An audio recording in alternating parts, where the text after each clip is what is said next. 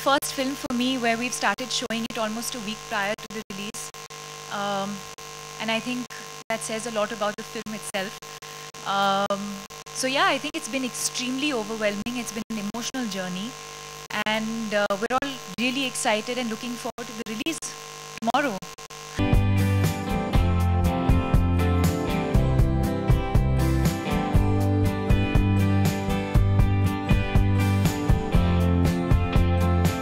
I like to keep everything minimal.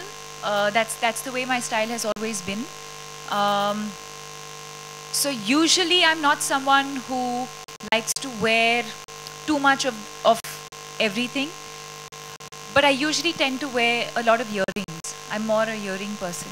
Being a South Indian, I know that it is an important asset. But I think at a personal level, it's more a material thing. I think my needs are more emotional than material at this point. For example, I'd rather be with my family. For me, that is something. Spend quality time with my parents. Spend an amazing weekend with my sister. For me, that is an investment. Because of the kind of lifestyle that I lead, the fact that when I was 18 or 20, I moved to Mumbai and I live away from them. So these are the things that I value more than the actual tangible thing. Well, it's Piku's world. First of all, Piku is a pet name. Is a Bengali, very, very common pet name. And I didn't know this until very recently. It's used for girls and for boys.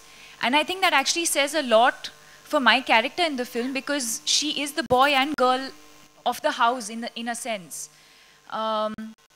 She's, of course she's a daughter, but she's very, very, what do I say? She runs the house. She has to take care of her father. She goes to work in the daytime. She's an architect by profession. So I think the name itself says a lot. And why is it Piku? Because it's Piku's world. It follows her life, her journey, how she tries to multitask, and the various aspects of her life. That's why it's called Piku. I think Rohit's greatest strength and quality, that other than of course his professional and the movies that he makes, I think that is there for all to see, I think is his humility. He's an extremely simple person, extremely warm and very, very humble. And that's what I remember from that experience.